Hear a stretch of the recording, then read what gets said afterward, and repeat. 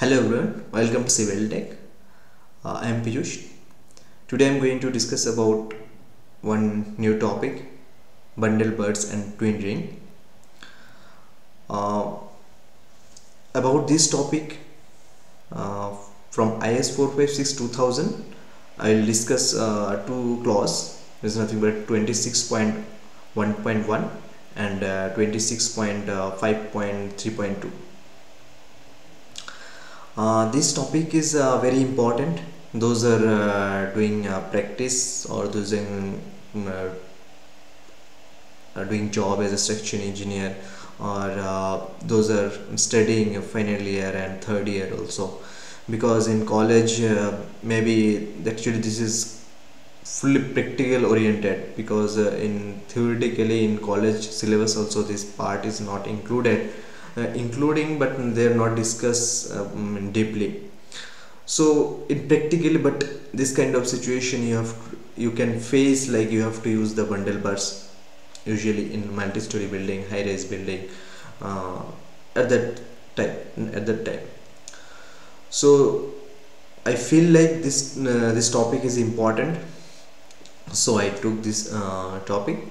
So if you are really interested to know about bundle bars, how we are using as in practical projects, so stay with me and watch full video.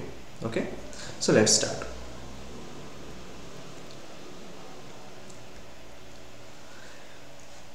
As per IS 456 2026.1.1, they said if we need we can use bundle bars, but we can't use more than 32 mm dia bar.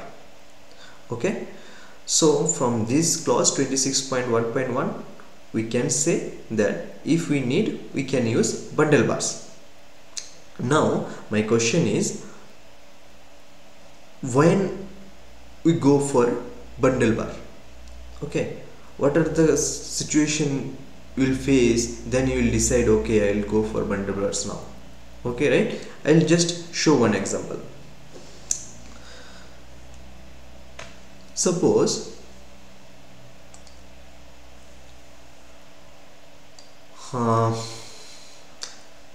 you are designing for multi-story building. Usually bundle bars we are using usually for multi-story building only, because in multi-story building only you have to use 25 mm dia, 32 mm dia, like that. Because if you are getting 60 mm dia, 20 mm dia, that time if you need more percentage of steel, you can increase the dia of bars, but more than 32 mm dia bar, where you will go? Okay, right? There is a number of bars, but usually for building and 32, more than 32, it is rare case we are using more than 32. So the thing is, what we will do after that time we will go for bundle bars. Suppose you got one column size is, your column size is suppose how much, 1000 by 1200, right? Your column size. Now you got the percentage of steel required is 2.86%. suppose maybe 3%, 2.86. just I took one example. For example, I took a number. Now for 1000 by 12 mm column, how many numbers of bar you can use? How many numbers of bar you can use? Should I draw here?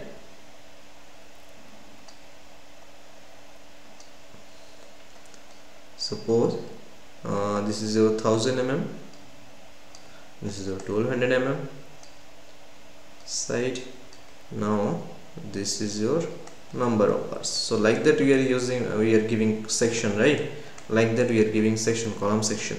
Suppose, so this is column section, suppose. Okay, so if you count this side, maximum 12 number of bar you can use, that side maximum 12 number, that side 10 number, means 8, because this corner bar are common bar. Okay, so for 1000 by 12 mm column, maximum number of bar is 40, 8, 8, 16, 12, 12, 24. So 40 numbers, right? So this is your maximum number of bars. Whatever die you use, you can use 8 mm, sorry, 12 mm minimum die, 12 mm, 16 mm, 20 mm, 25, 32. Whatever die you use, you can more maximum number of 40 numbers if you maintain the spacing properly. Now the thing is, if you use 40 numbers of 32 dia bars, how much you can provide, means how much percentage you are providing. Just calculate once. 1000 by 1200, right? 40 into 804, 805 we take divided by 1000 into 1200, right? So how much percentage? 2.68%. so if you provide 40 numbers 32 dia bar, you are providing 2.68%, okay? But how much you need is providing, but you need 2.86% of required percentage, okay? So what we will do that time? You can't increase the number of bars here because that time spacing will be less than 80 mm, I think less than 80 mm or 75 mm you will get. So at price 456 another clause is there, you can go less than that. So that time you need bundle bars, okay? That time you need bundle bars. Different type of pattern is there. So you have to use, if you need 3 number of bundle bars or 4 number of bundles, as per your requirement you can use. So from this clause we can get this idea, right? Now here you can see the different pattern of bundle bars. You can use 2 number of bundle bars like that and 1 ring here, 3 number of bundle bars, 1 common ring, 4 number of bundle bars, like that you have to, but you have to bundle it by binding wire, okay? You remember when you are going for detailing.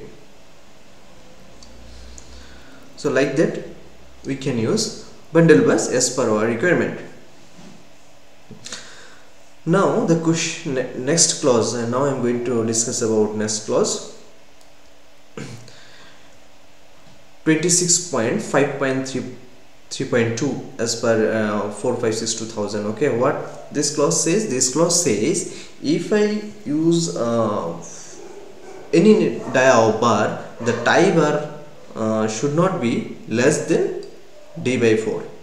Okay, so the tie bar should not be less than d by 4. This only said, right, of largest longitudinal bar. Whatever you are using longitudinal main bar, it should be less than d by 4. Now the thing is, if you use 3 numbers of bundle bar, suppose, so that time suppose you are using maximum 32 mm dia of bundle bars, okay? The dia of bundle bars 32 mm. Now the question is, which one will be the D? 32 is your D? No, right? D is not at all 32. Your longitudinal bar dia is not at all 32, because you are using bundle bars. You are considering this 3 number of bar making a single bar. So that time you have to calculate the equivalent dia of the bar. Okay, this is very important. Remember, that time you have to calculate the equivalent dia of the bar. How can you calculate the equivalent dia of bar? To calculate like that, see, like that 3 number of bars, if you use like that, you have to equivalent dia of bar you have to calculate. Okay, so to calculate equivalent number of bar, equivalent dia of bar, you can use 2 shortcut method. One, using Kelsey. For Kelsey, what you have to do? Using Kelsey, what you have to do? You have to, if suppose you are using 32 mm dia bar, suppose you are using 32 mm, that means 3 numbers, okay? 3 into 8 not 5, area of one single 32 mm dia bar equals to pi into d square divided by 4. D square in calculus you will not get, you will get x square. Okay, so you have to solve this equation and you have to find out the equivalent dia of bar. Okay, equivalent dia I think you will get around 54 point something, 34 or something, 54 point something you will get. So divided by 4, it should be dia of tie bar. Okay, this is one method. Another method, what can you do? Another method you can do, suppose you are using 32 mm dia bar, so 32 whole square plus 32 whole square plus 32 whole square. If you solve, you will get the equivalent only. This is very shortcut, right? This is shortcut to shortcut, right? So like that you can find out, you will get same answer. 32, you will get same answer. Okay, what you have to do for to find out the dia of tie bars? Dia of tie bars you will get divided by 4. If you do, you will get dia of tie bars. You will get I think 13.5 something. Okay, if I do this one, 13.5 something both. So next, now for tie bars, usually if you get 13.5, next what dia you can use for tie bar? 16 mm dia, because 13 mm dia bar you will not available in market, so you have to go for 16 mm dia bar. But usually in practically it is very difficult to band and all 16 mm dia ties, so that time we will go for another what is called practical solution. We will find some other solution to manage this thing, and we are using for that twin ring.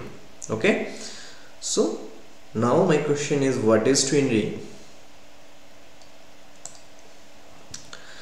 Twin ring is nothing, whatever you will get the dia divided by 2, that dia you use, means instead of single you use two bars. Okay, so suppose your ring is, you are getting 13.2, that means 16 mm dia bar you have to use. Instead of that, use 8 mm, right? But you have to use 2 times.